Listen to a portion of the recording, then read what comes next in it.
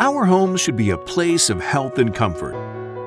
Yet, they're vulnerable to many sources of outdoor air pollution that can infiltrate your home.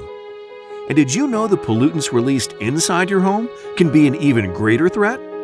There are many common sources of toxic chemicals and allergens that can affect the cognitive functioning of your family, contribute to chronic headaches and fatigue, and pose other health risks. Those of us with asthma and breathing problems are especially vulnerable. The risks to young children are even higher. So, what's the path to a healthy home? Certified zero-energy homes are built airtight to exclude outdoor air pollutants and protect against moisture that leads to mold. They're constructed with non-toxic building materials and finishes. Zero-energy homes are typically all-electric homes, or use advanced venting to be free of the harmful chemicals that come from burning gas indoors.